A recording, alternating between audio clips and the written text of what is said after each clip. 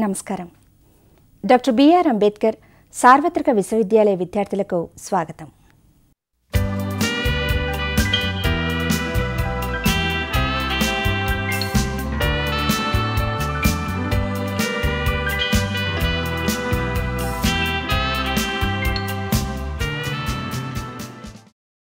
Hello viewers and dear students, we would like to welcome you to the today's session on managing emotions at workplace. I am sure you would enjoy this session as much as we would really enjoy this session, and this particular session is meant for manage MBA students of first semester of Dr. B.R. Ambedkar Open University. And before we proceed with this session today, I would like to give you a brief introduction to the topic, and then followed by we have the guest for us today, Mr. Saketh. So, I would give a brief introduction to the topic and then followed by introduction to the guest for us today. Now, emotions are such an important theme that interferes with everyday life or every aspect of our life rather. So, therefore, understanding the concept of emotions is very important. For example, if you see today in all walks of life, particularly at the political level, you see how the politicians are interacting with each other on their podium, and how they are so emotionally charged, and then how they provoke people with their talks. So, you would find lot of emotional state at a higher level in politicians.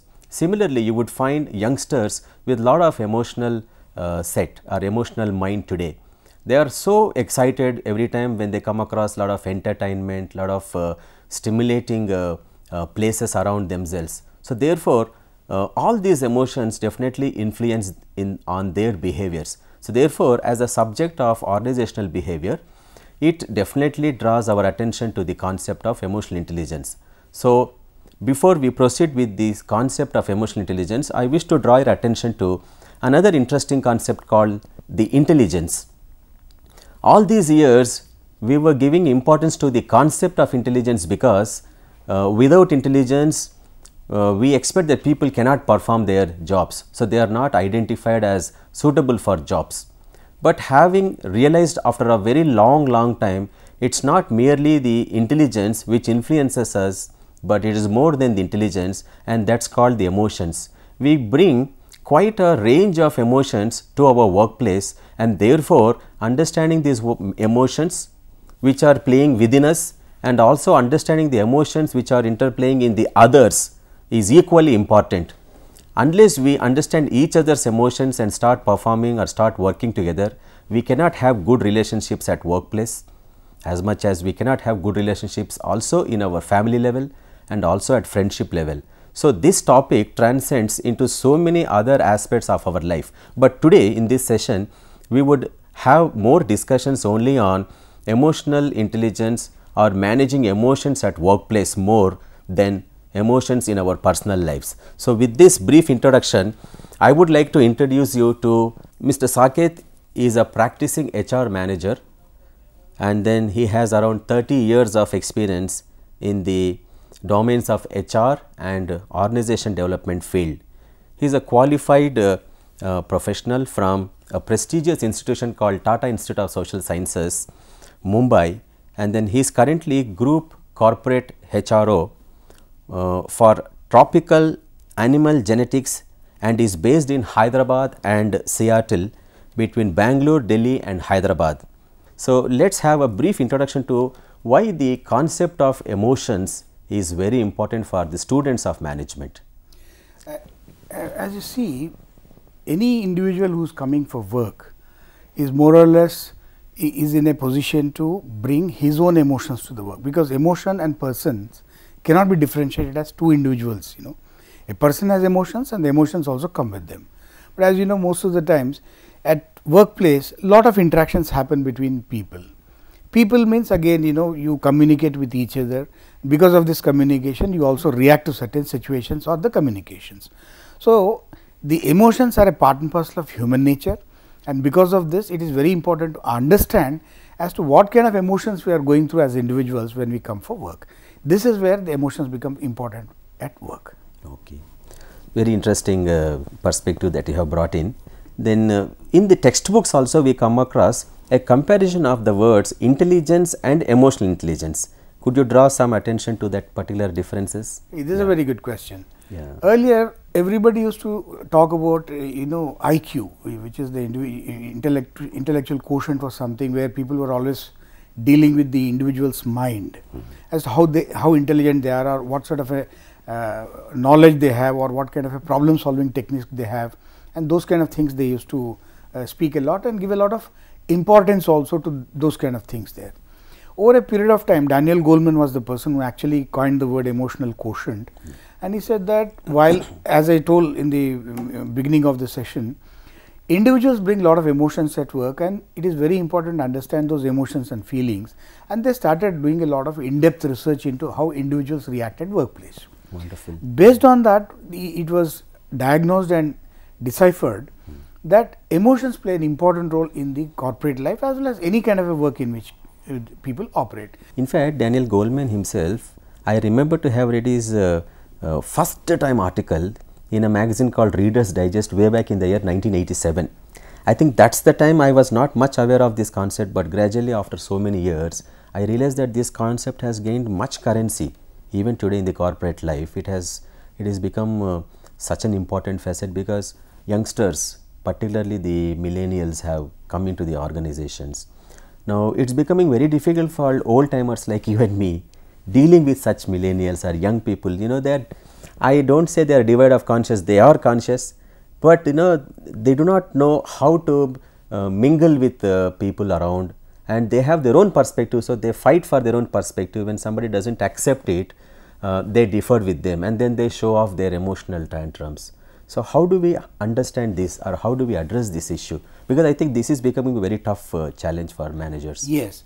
For us in the corporate world, as you rightly pointed out, Professor, the most important thing that we are observing in the current millennials is they are more friendly with the electronic gadgets connected with them, and they stay connected with the electronic gadgets more than the individual interactions with people. Yeah. So, it is very imperative on the part of the parents and also on the part of the millennials to understand this dimension and make a conscious effort and be aware of their emotions, and also build that social skills, which are very, very important to make a mark in the corporate world. Yeah. As a corporate practicing Chief Human Resources Officer, I can vouch, and based on my 30 years of corporate experience, that we always prefer those kind of youngsters to recruit where they are quite balanced even in stressful situations, and in certain kind of situations when we recruit them, we see how they respond to stressful situations. Okay. So, managing the emotions becomes an important thing, and it is important for all the students who are also having the benefit of this discussion and observing and learning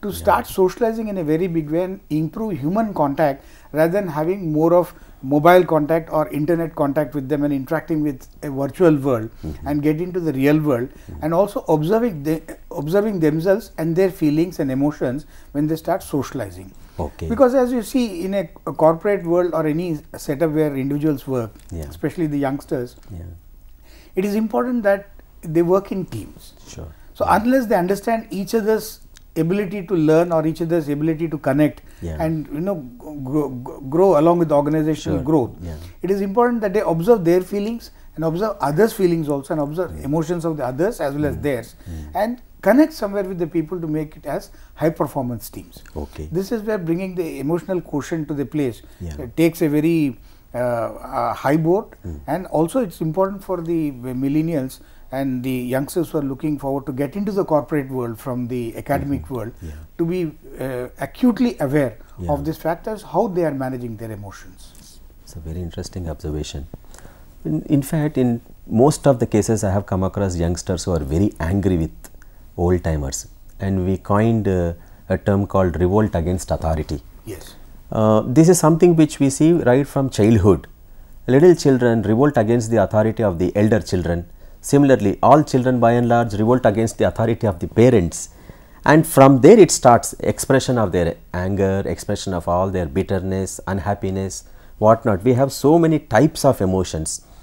Can we draw attention of our listeners to what are those negative emotions and what are those positive emotions, so that at least we can distinguish between them and then start understanding and appreciating the importance of addressing both of them by and large, and also specifically segregating the negative ones and the positive ones, so that we can start maturing more on the positive ones and then relinquishing the negative ones.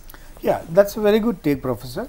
As you rightly categorized, it is very important for us first to understand emotions first, more than going and dividing them and putting into two different buckets as positive or negative emotions. It is very important to be aware that we have emotions and feelings. And as you see, a feeling is a very individualistic kind of a thing which I feel.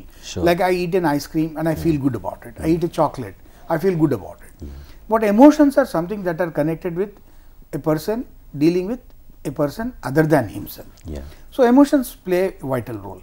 As you rightly pointed out, while anger is definitely a negative emotion that we can put it, there are instances where anger also works to streamline an erring child or a streamlining an erring student. So a context also makes a critical contribution in the space of emotions. So, but by and large, when we are aware of what kind of an emotion we are displaying, the vital element of being awareness makes you a person to respond to situations rather than reacting. Today, as you rightly pointed out, many children react very angrily, and we are seeing in many of the academic institutions also the ability to not to contain themselves and then going and sitting in dharna is the only emotion they are able to display. This is because of lack of social skills and lack of understanding their emotions. So it's very important for the parents also, as well as the grown-up students who are watching this as the professionals pursuing the management course, to understand this element and say, can I give a different emotion other than an anger? And the moment a person understands this element and chooses an emotion or a feeling at the individual level or the other side also, they will be much more effective and become functionally competent individuals to work in a corporate. Very interesting. Or when they face the real world, because academic institutions insulate them, because it's the likelihood of a likeness is everything common across, same classes, same kind of streams, same professors, known environment. But in a real environment, it keeps dynamically changing, and it is important for them to stay in tune with them. So these negative emotions, especially if people understand before classifying them as negative or positive, the moment somebody becomes aware that there is an emotion coming in me, anger, and he counts 20, and instead of reacting and gives a very positive way of a conversation, then that negative emotion is converted into a positive emotion. The reason is, the moment somebody perceives a particular emotion as a negative or positive, he is aware as to what kind of an emotion he needs to express or what kind of a feeling he needs to express. So this is a very vital thing that every individual must be aware of, and also classify if that particular emotion is the right emotion being displayed or demonstrated when they are caught up in a particular situation.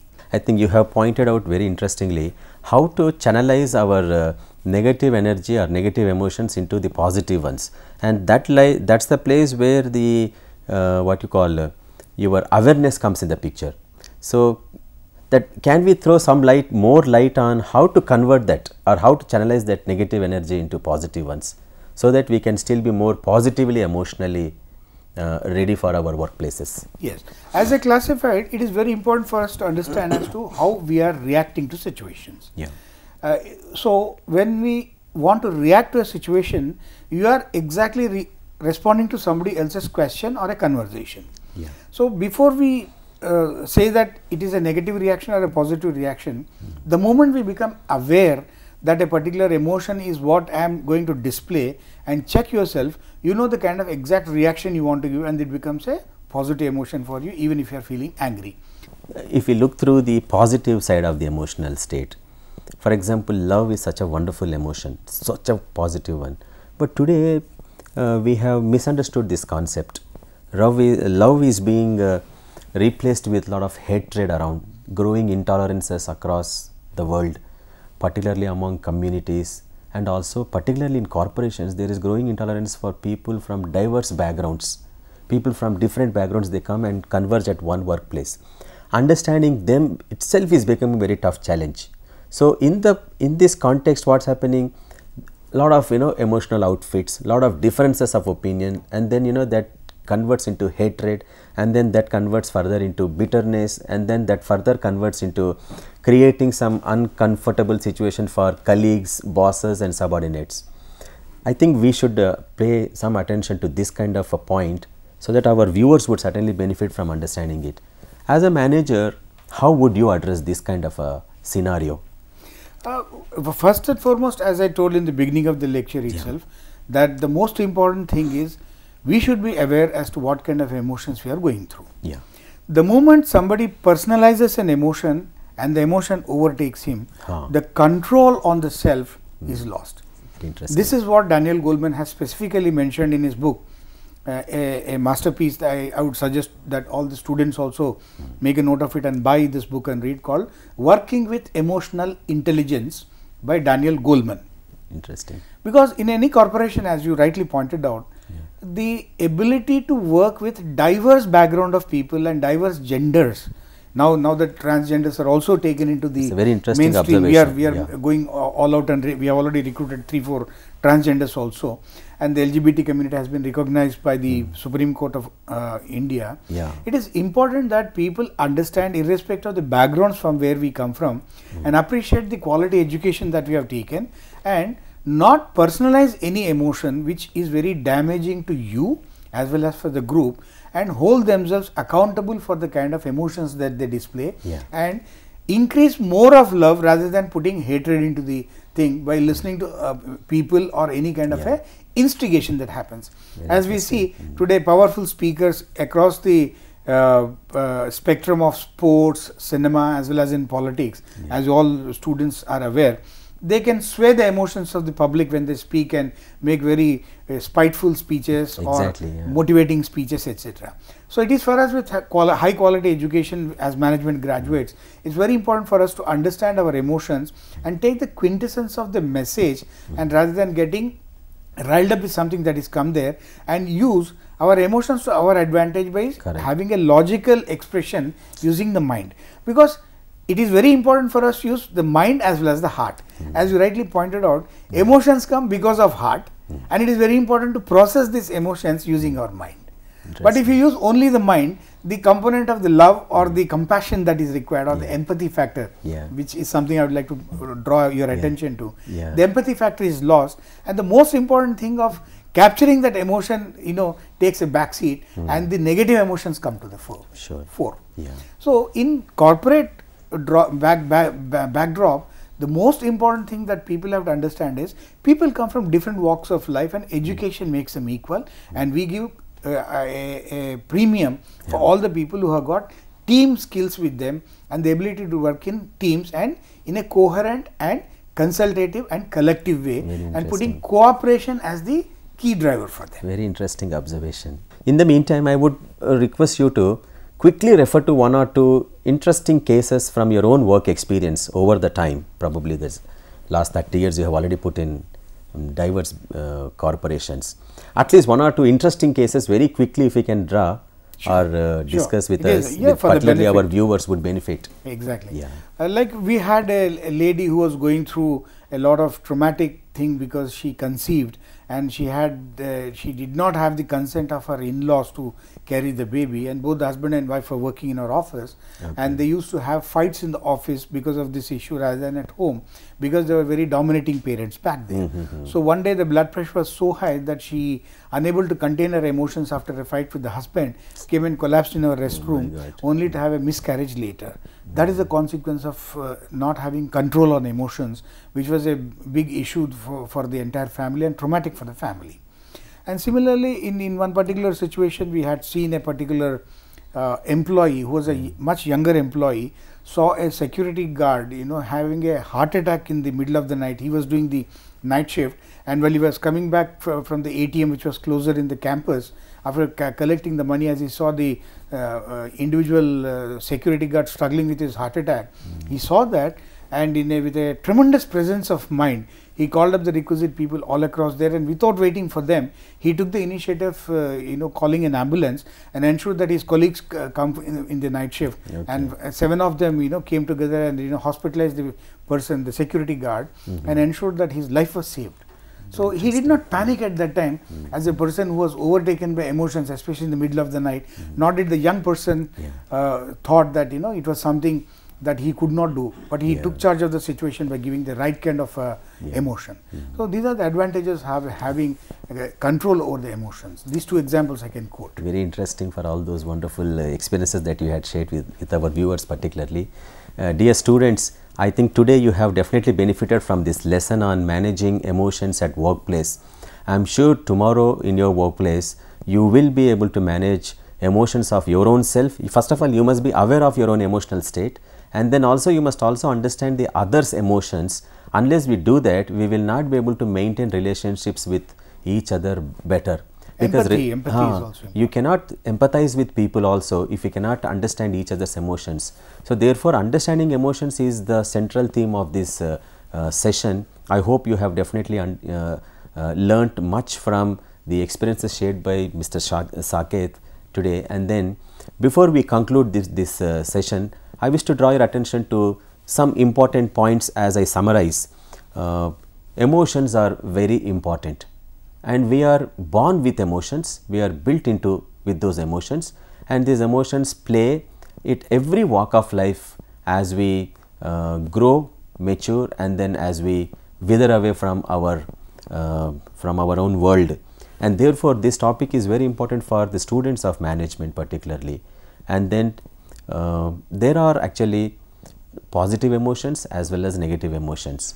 And there is nothing called eliminating the negative emotions. That is what we had learned from this interview, because we must realize that we are built into with these negative emotions as well as positive emotions packed into us. Choosing is and therefore, how do you channelize them, or how do you convert the energy of those negative emotions into positive emotions is what we must pay attention to. And that happens as we grow gradually, as we grow matured, and therefore, we will definitely suggest you to do a lot of reading on emotional intelligence books, particularly written by Daniel Goleman.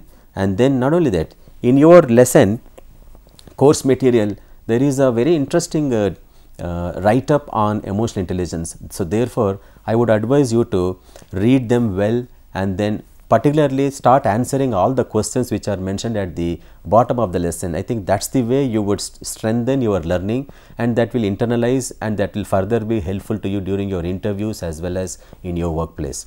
So we wish you all the best for the subsequent examinations, also for the subsequent learning of this first semester program. And then once again we wish you all the best, and then let's thank Mr. Saketh for being with us today, and also for having shared all those interesting lessons on emotional intelligence. So thank you so much, sir. Thank you very much, Doctor.